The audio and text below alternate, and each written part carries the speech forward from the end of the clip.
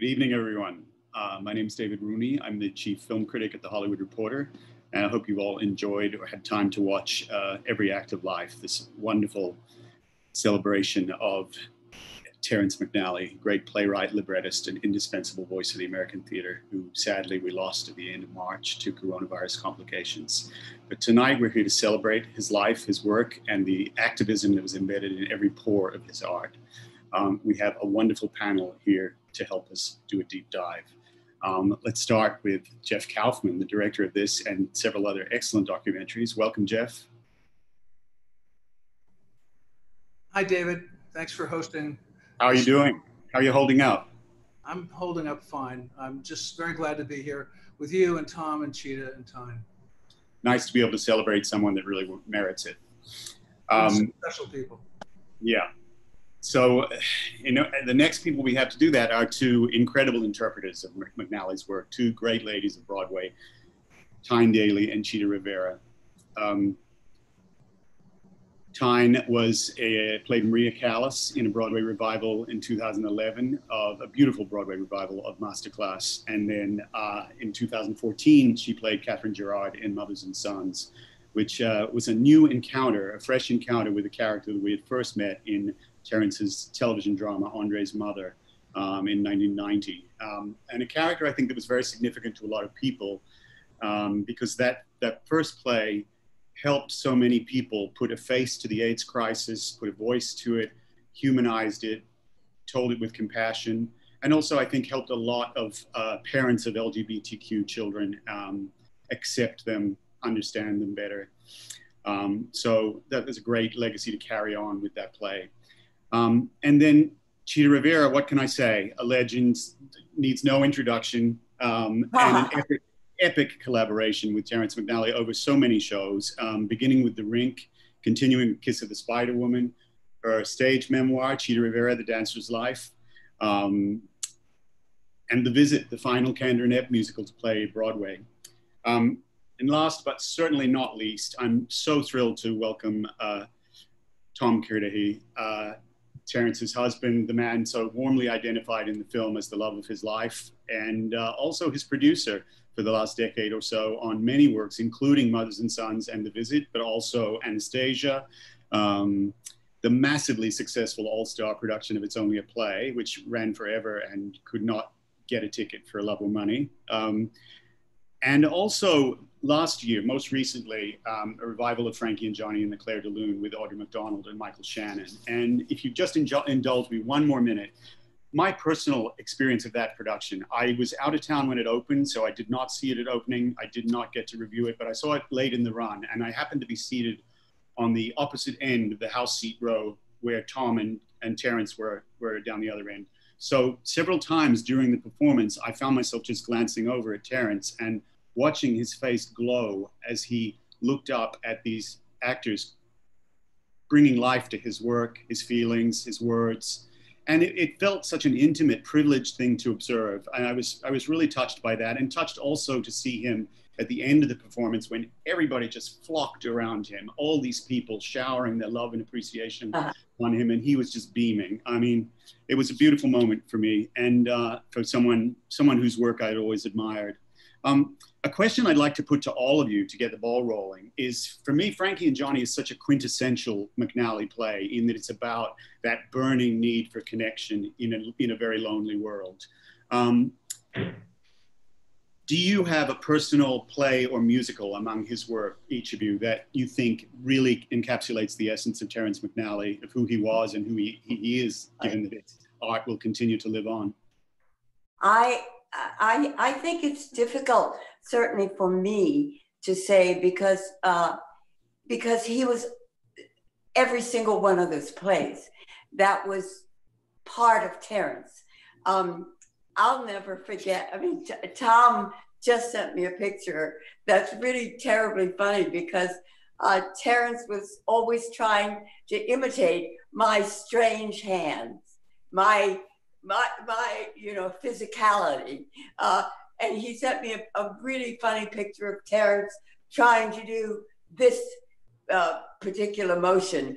And I just imagined him imitating me when the two of them got home and they started to laugh about probably some of the things that I was doing. And Terrence felt very close to that. I think Terrence really understood every single one of his characters that he wrote. I think he understood them to a point where he was them. That's why it was so easy for me to speak his words, because it was as if Terrence had known me my entire life, because he spoke like I would have spoken, even in Cheetah, A Dancer's Life. I mean, that was sort of like a biography of mine, or a biography. And it was kind of written like I would talk to my brothers and sisters. Well, how did Terrence know that? He just felt it from his soul. And he also, Terrence made me feel as though I was really better than I really am. He made me feel, like time as an actress. You know what I mean? He made me feel as though I could really act. I wasn't this dancer singer that was, giving style to his work. He made me feel as though I was this wonderful actress. So I think that it's difficult for me to say which one of his pieces that reminds me the most of Terrence. Does that make any sense at all? Perfect sense, except for the part where you say you don't feel like a real actor. Oh. That's rubbish. Oh, well, thank you. There's not an actor alive who feels like a real actor. We need to be built up. We need to be helped. Yeah. Be encouraged into it. And Terrence, for me, he loved the team sport. He loved acting. Yeah. Lots of them. And he did lead the cheer and make you feel like you were integral and important to what was going on. And without you, he called all of us his muse. He called Zoe his muse. He called you his muse, called me his muse. He called, he loved actors, and he knew they needed a kind of encouragement that was intimate. I know, Terrence would say, "You get it about me." Yeah. You get it about me. And I'd say, yes, and you get it about me. I think all of his plays are about intimacy and connection, or lack thereof, or how people miss each other. Yeah. Anyway, so pick a favorite. Can't do it. Yeah. Time. I always, when I saw you in Masterclass and the other play that Mothers and Sons. Yeah. Oh my God, was that not extraordinary? And they're always asking me, what would you like to have done in your career that you've never done before? And I always feel like an idiot, because I never feel as though I missed out on anything. But the other day, I thought about you and those two plays, and I went, aha, I've got it. Those two plays I really. So Masterclass belonged to Zoe. He made it on Zoe. He imagined it on her, and then he was smart enough, not in any devious way, but he managed to persuade me that I could do it too. And I had explained it. I could, after I saw his play with those actors, that original production, I couldn't leave my seat. I was nailed to my seat in the theater, couldn't move. And then he managed by some kind of alchemy to make me feel like I could do that too, which I couldn't. Yeah. Nobody can do the original one, and so then and I had Seda Thompson as well for Mothers and Sons. He convinced me that I was the only one. And that's all an actor needs. To talk himself into just there's no one that can do it but you. Yeah. But Terrence loved greatness. Terrence loved actors, but he loved greatness, and he was meticulous, and he had taste. And you're both humble about your craft, which I think is part of the key to your longevity. But he loved you authentically. In a profound way. And David, I'm very moved by what you said about our experience at Frankie and Johnny. It's startling. Oh, it was beautiful. I mean, I felt like a voyeur watching, but it was so beautiful. But I can tell you, having held his hand so many times while watching Cheetah and while watching Time, there is nothing that gave him greater joy than learning more about his play than he understood from great actors. Yeah. And he was humble about that. He was modest about that. He knew that he couldn't crack what anything meant without the Cheetahs and Times of the world to teach him what was it. Well, this is team sport. We can't do it without each other. You know, writing novels. Yeah, but a lot of people don't feel that time. A lot of people think that they can do it. They go into the rehearsal and they forget that the writer is there. They forget the director is there. They think they can do the whole thing. They can't. That's what they have to learn, if they're ever going to learn it. That's why I'm really happy that I come from the chorus line. You know what I'm saying? Because I feel them all around me. And then I get to a Terrence McNally, who's a single person, and he has all those people with him. And he makes me feel as though I'm amazing, you know, but it all comes from love. This guy is a fan. Yeah. He's in love with the whole bleeding thing. He's in love with it and us and him in it and all of that. He was in love with the whole. And for that, you know, love is a pretty good basis for operation. Pretty good. Pretty good. You know, I spent the day with him because we were going to do this conference tonight, and looking at his book. Here's an ad. I don't know if you can see this, of the plays, and reading the plays and listening to him talk about his stuff. And there's an exchange here to me that's so totally that guy. I think it's in this. I marked it. Lips together, teeth apart, and he says, one character says together, gay people aren't expected to answer a question like that. And Perry says, speak for yourself. And Buzz said, I was. I usually do. And speak for Terrence was, he was, speak for yourself? Yeah. He spoke for himself and managed to have that personal thing apply to everybody. Yeah. Yeah. It's some kind of alchemy.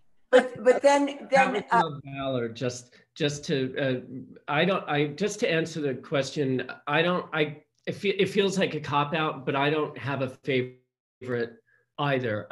But Tyne just read from Love, Valor, and Love, Valor is the play that's haunting me recently. When I read his plays, which is very hard for me to do right now.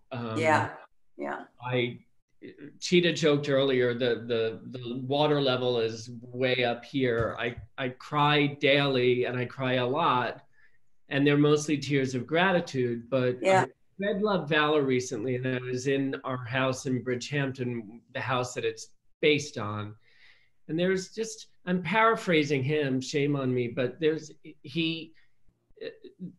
the character of Gregory, who owns the house, says, I love to fill the house with my friends. And that is so true. And you had to write about chosen family. It was such a big thing in his writing. And I think so many of us connected to that aspect in particular. And if I could just say, I'm glad you mentioned Love, Valor, Compassion, because I'm sorry, Tom. I just want to finish here, Jeff. The house is so filled. His soul and his spirit. That he's here right now. I He's here right now. He's here through Marin's heart. You know, I'll never forget seeing him with Marin Maisie, you know, before she passed away. And this was a piece of jewelry of hers. And suddenly it jumped out at me before I came with you guys. And it meant to me that he wanted to be here, that Marin wanted to be here, you know? And so but he is within all of us, isn't he? Really? I mean, I wouldn't be who the heck I am, whatever I am, without Terrence. I just wouldn't be. Sorry. But don't you think that's about both of you just being completely in love with the theater? Terrence is a theater writer. He didn't write, I mean, he wrote for musical theater and he wrote for straight theater, but he didn't do movies so much or TV so much of that.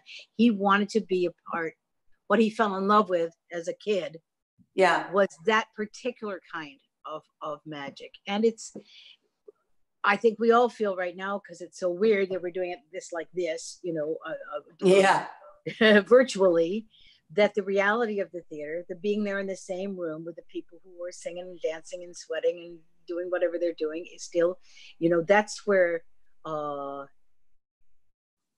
I felt that we agreed that was a great place to tell stories from, as opposed to on film. Anyway, I'm going off on a tangent perhaps, but I think that he accused me of being a theater animal. You are definitely a theater animal. Tom Kirdahy turns out to be a theater animal, even though he was a lawyer, for God's sake, but he's a theater animal now. He needs. There are worse things to be. To contribute to that. Yeah. Let's hear from Jeff. Let's hear from Jeff for a minute. I'm just interested in the genesis of the documentary. Where did it start? Where did the idea come from? And how did you first encounter Terrence? Sure, but if I could just say one thing, which is that think of all the plays Terrence wrote and all the characters in all the plays. And some of the plays are dense with characters. And yet, you know, as everyone is saying, he made each of those an individual person who truly came alive. He was really in all those people. And so that amount of creation, not just of stock figures, but of real people, to come from one person is just a phenomenal accomplishment. And that's, I think, why I love our compassion. It's just, as Tom was saying, you want to see it again and again and again, because those are real people that you want to reconnect with. And I just think that's just so special. I agree. Yeah. There's also the fact that it is such a singular play about the AIDS pandemic. It really helped a lot of people process their grief. And I think that thinking about that play again now in the midst of another pandemic is very significant. Yeah. So Jeff, tell us about the origins of the film. Well, I'm glad that they connected me to these people. My producing partner, Marsha Ross, and I were doing a documentary about the unsung women who originated the marriage equality movement. These remarkable. I saw that film, The State of Marriage. It's great. That's right. Thank you. And we wanted to profile a couple that went to Vermont when Vermont was the only place that you could have a civil union or a marriage, and show how it influenced people around the country. And discovered that Tom Kirdahy, I'm pointing where you are on my screen, which, you know, Tom Kirdahy and Terrence McNally had a ceremony in Vermont. So we reached out to them, and lo and behold, they said we could interview them. And I remember, you know, saying to Marsha beforehand, you know, no one's ever done a film about Terrence McNally, and he's so amazing. And Marsha is a lifelong theater geek herself, and we said, you know, if we like him, if they're interesting, maybe they'll let us do a documentary about him. But it turned out that they just blew us away, Tom and Terrence. And I just want to say it because I don't want to take too much time, but sitting down with Tom and Terrence and hearing this great playwright who had the right to be sort of a pompous, you know, on his kind of person, speak about how being in love with Tom Kirdahy made him feel vulnerable and safe and protected was one of the most beautiful things I've ever experienced in my entire life. And it taught me a lot. Yeah. And that's what led to this. Yeah. Well, it's kind of, Tom, I hope I don't get you, but it's kind of funny to see you without him. You know, there's some people that you think are never going to go anywhere except here. And Terrence it took me totally by surprise. And he and Tom were like one. They were like one. And I was watching TV, and as we all have been doing, what else do we do? And all of a sudden, they had a list of all the people that had passed these past few months. And I looked up just in time to see Terrence's face. And it took me by I was so shocked that it was as if I had not known. You know what I mean? And then I realized that he was here, but gone. And to see Tom sitting there full of Terrence, you know, and himself, but I don't see Terrence beside him. And so that's my, I don't know, my crazy way of expressing my love and sadness and acceptance of passing on, I guess, you know? When I drive, I still put my hand on the driver's seat. We held hands. It is, any minute we could, we were connected, and I still, I do it instinctively, and it's over 3 months, and my hand is always on that seat, and that's what Arthur and Perry did in Love, Valor, Compassion. Remember, they drove with holding hands. No, I read that, I just that was beautiful in the film, when he had his hand on his thigh and he said, that's the way you always are, except he had one hand on the steering wheel, and that's the way it is. That's what we are left with, which is huge, but not huge enough. I'm selfish. I want it all. I want to eat it. I want to taste it. I want it all. And I can't get over how gorgeous Terrence was. To drop dead. I mean, I would have made such a play for him. And I mean, he was so gorgeous. He was kind of Troy Donahue as a young man. I'm sorry? He had that kind of Troy Donahue, Tab Hunter look as a young man. Totally. Very good. I mean, and he was that handsome as an older man because his skin was always pink and clear and beautiful. And that smile and those eyes, they squinted when they smiled. They opened wide when he was trying to do my hands.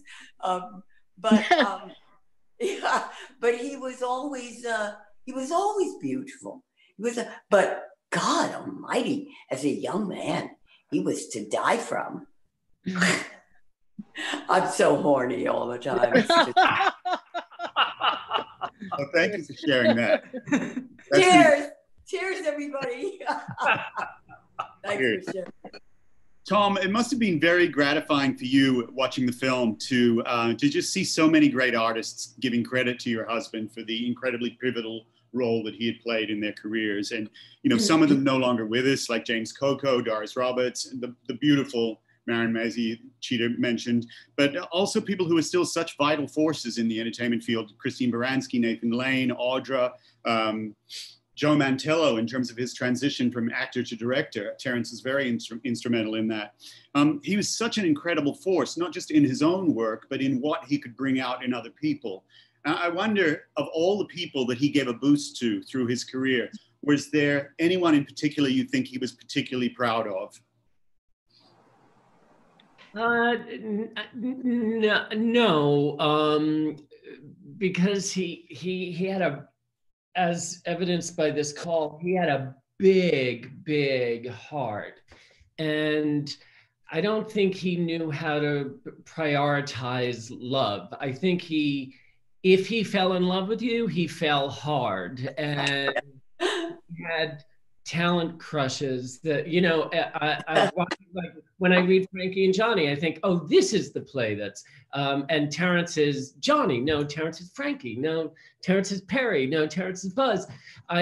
But whether it's Cheetah or Tyne or Joe or Audra or Nathan, there was never a list so much as deep awe.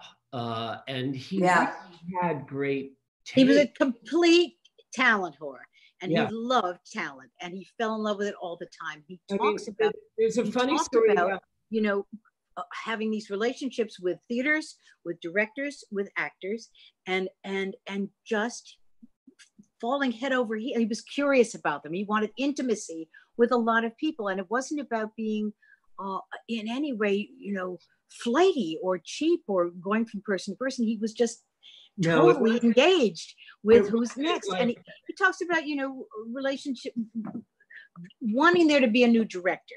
He talked about that up until I think Anastasia, you know, to take a chance on a director he didn't know very well.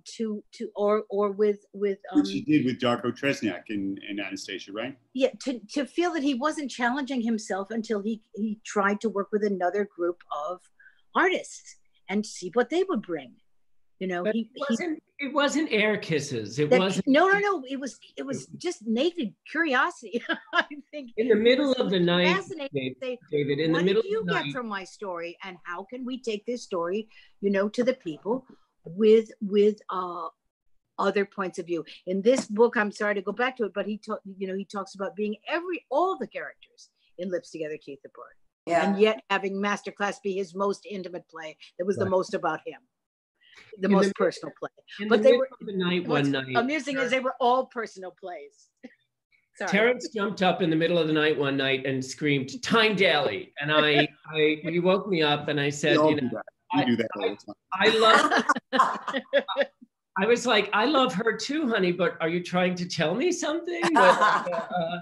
And he said, "Tyne Daly, Masterclass," and we knew we were doing it at the Kennedy Center. And it was probably June 30th because I had to track down her cell phone, and we called you on the 5th of July on Leonard Wilson Day. And that began that journey. But Terrence loved actors. He spoke at the State Department on behalf of Cheetah when she got her Kennedy Center honor. And I'll never forget that speech, Cheetah. It's on my wall. I have framed it. You know, Colin Powell was like fangirling over Terrence. He was just, you know, yeah, he was. You know.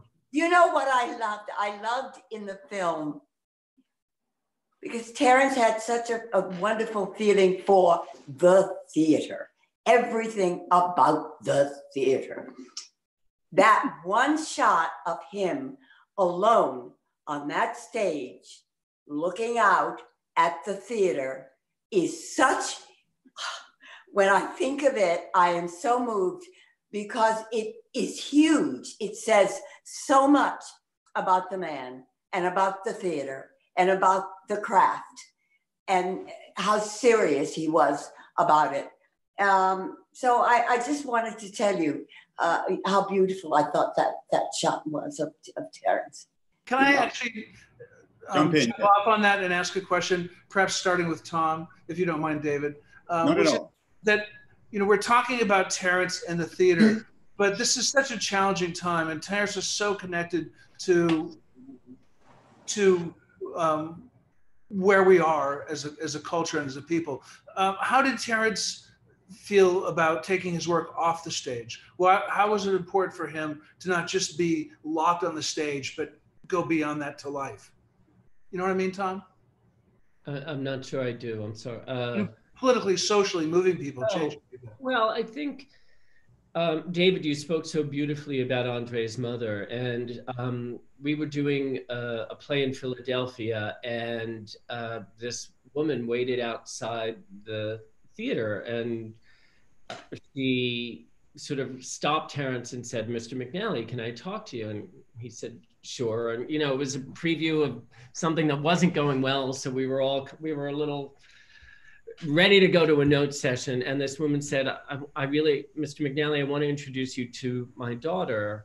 And I have to say thank you, because my daughter and my son came out to my husband and me, and we rejected them. We threw them out of the house. And when we saw Andre's mother, we looked at each other and said, we have to call them. And so we met mother and daughter. We subsequently met her husband and the daughter's wife and the gay son, and they all came to the opening of Mothers and Sons on Broadway. Wow. But Terrence was a truth teller, and he lived fearlessly. He was never closeted, ever, ever, ever. And I think he was so happy about where we had come, but crushed by where we've been these past few years. And before, Terrence died on March 24th, and before George Floyd, but he was reading White Fragility. He was watching what was happening in this country with horror and deep, deep sadness. And I think there was nothing that satisfied him more than someone in the back of the theater saying, "Mr. McNally, can I talk to you for a minute? You made me feel more alive, or you saved me in some way." And it's my job to make sure that the work and the sort of open-heartedness and kindness of his work continues to get celebrated and seen and heard, because we can't take anything for granted. I think as a country, as a society, we've learned we can take nothing for granted. Yeah. So I think that what you're saying also, Tom, is that's such a central part of his legacy, the pioneering work that he did in terms of gay representation at a time when there was minimal cultural visibility, particularly in the commercial theater. But he helped people kick down the closet door. He helped parents accept their children. He fought for marriage equality later. He helped to destigmatize AIDS. He did so much work helping people to celebrate their chosen families, to embrace what was different about them instead of being afraid of it. And I think that is an incredible legacy to leave behind, but it's obviously just a part of what he was. But, how I think that relates to his plays, and one of the things I love about them is how completely unapologetic, unembarrassed, there's no puritanical coyness about them in the way that they deal with sex and desire. And I think that can only come from someone who has accepted sexuality, who's been completely comfortable with who he is from a very young age, way before people were out of the closet, before Stonewall, before he was writing about gay men. He was putting gay men's lives out there in a way to help people understand, to sort of take away the otherness. And I think that's a tremendous legacy. But I don't know if any of you have particular feelings about what precisely you think the Terrence McNally legacy is, or if it can be defined. Well, pardon me. I hope I'm kind of accurate here. I think his love of the theater is a pure example of his love of life, because the theater is alive as opposed, to film and TV and all of that. It's happening at the moment. It is real. It is. It has electricity in it, as we have when we're walking down the street and having a conversation with somebody. So I think his interpretation of being in the theater is how he felt about life, period. Because that's exactly the way I feel. I feel every word that I am responsible for, every word that comes out of my mouth, I am responsible for. That's how you kind of keep track of yourself. You hear yourself, you see yourself, you feel yourself. I don't want to make too many mistakes because I don't want to go back and clean it up. You know, so I think Terrence's love of life is his love of the theater is his love of life. Does that make any sense to you? Because yes. And also, I think I'm going to say again that I think all the work is about intimacy.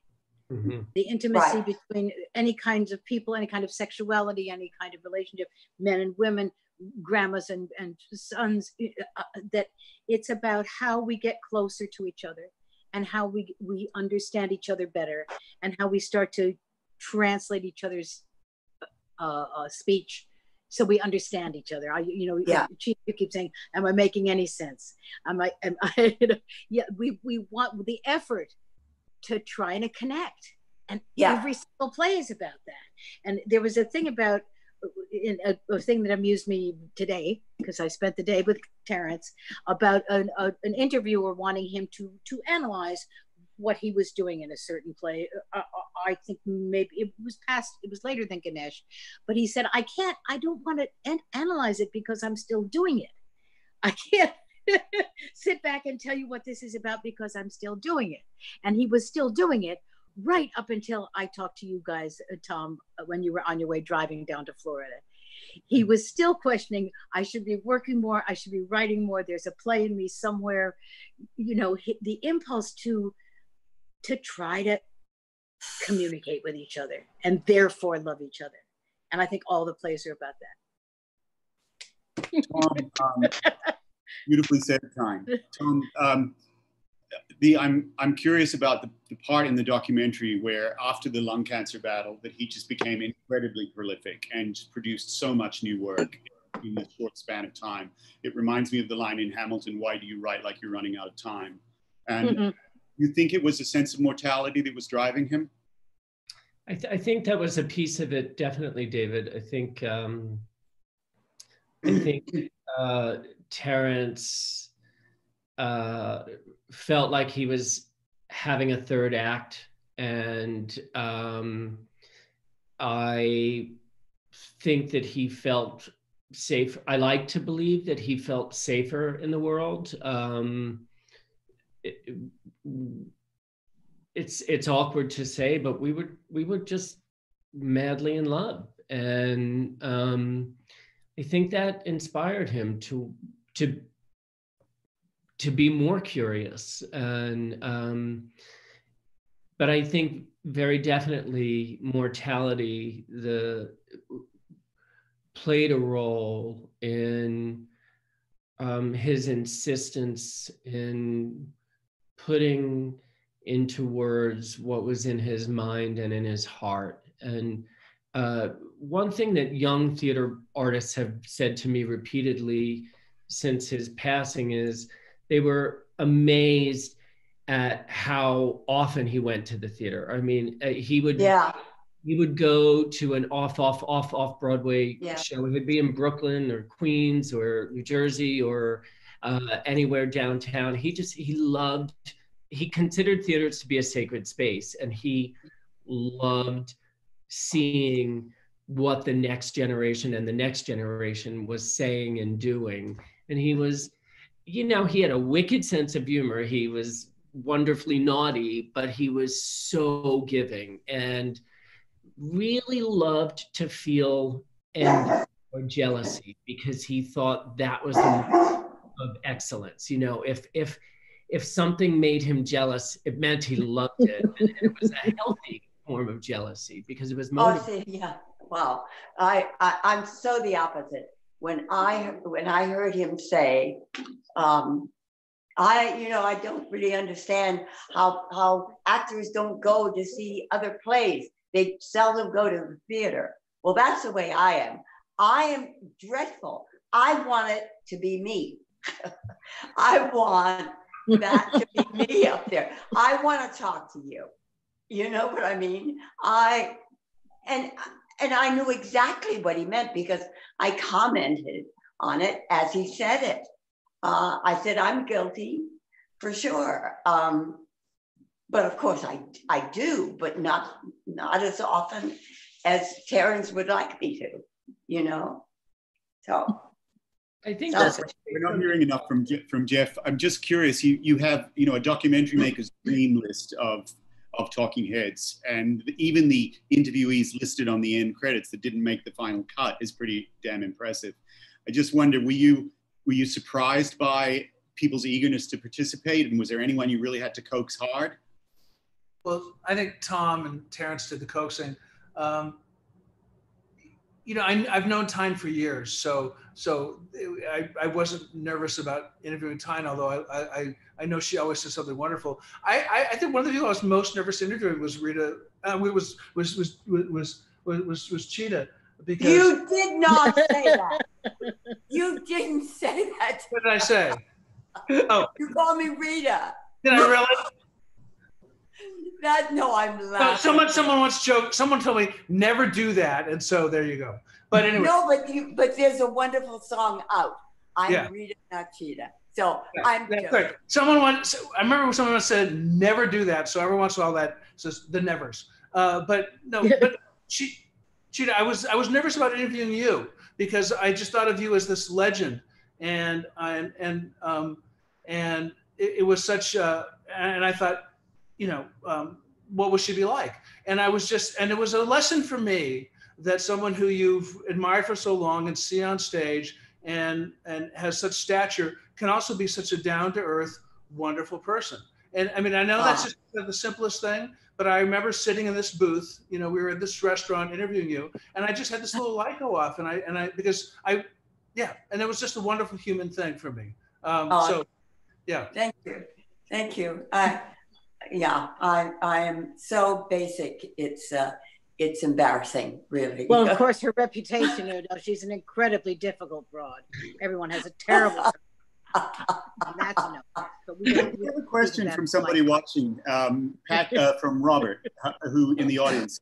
And it's a question for Tom, but can go to everyone. So what do you want all of us theater geeks to do to honor Terrence's legacy today, tomorrow, and the day thereafter? I'll tell you, November 3rd is Terrence's birthday, and it's also election day. And you can vote. You can vote, vote, vote. Absolutely. And I'm not saying to vote for Trump. I'm saying to vote for Joe Biden and end this misery. And flip the Senate while you're at it. In our nation. Yeah. I want to cheat, and I want to say one thing. Jeff has made a movie that got it right. And we were terrified that he wouldn't. And Terrence's life was so large, and there are pieces of it that couldn't be addressed. But I really want to publicly say thank you to Jeff, because he got it right. Nobody watches that movie and says, that's not Terrence. No. It's quite the opposite. People. Can I say? He was just following Terrence's lead. Terrence is the man who took Ragtime, an incredible, unwieldy project, and formed it into something that was tellable in an evening in the theater. So Jeff's he's copying. He's just copying.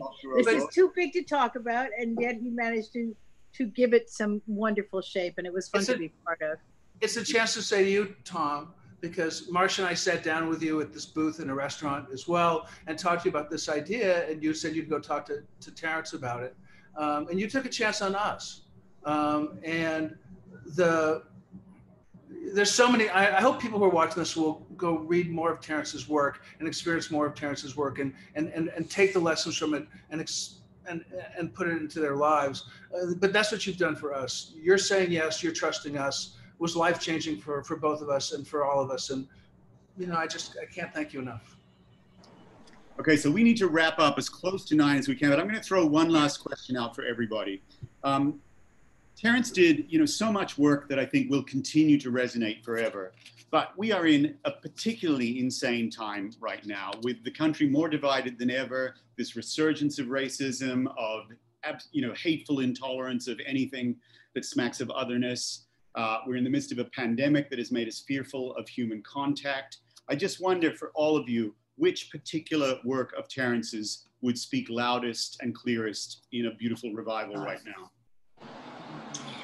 I've been feeling very sad, like all of us have, in this last period. There's been a lot of loss of friends, of acquaintances. Anyway, so looking for comfort, looking for consolation. He was a consoler. I would look at all of the work because his life's work was consoling people that felt friendless, homeless, marginalized, unrecognized. Take a look. This is, my impulse has been, I want to go to the elders. And Terrence is one of our legitimate elders. I've been thinking, you know, where is Ruby Dee and Ozzie Davis? I want to confer with the elders at this period of time. And I'm pretty elderly myself. But I look to Terrence as one of the real teachers about us, all of us. I think the word is leader, maybe. You think that word, leader? Mm-hmm.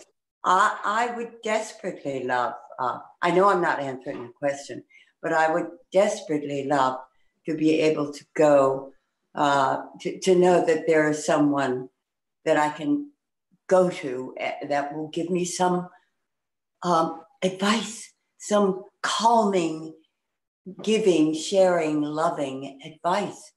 But I think this time, as far as the play is concerned, I don't really know.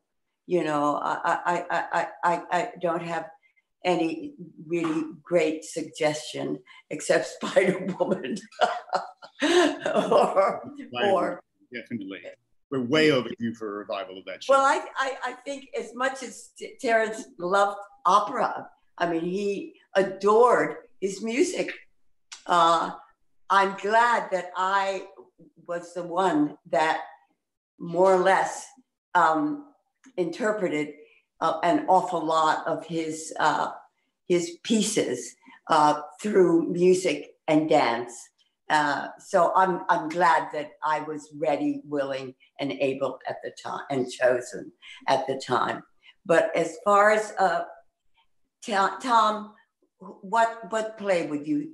I get an email, a text, a phone call a day with someone saying, this is the one you have to do, or this is, you know, Ganesh, or Ragtime, or or Frankie, you know, it's. I mean, Ragtime is Black Lives Matter. It's immigration.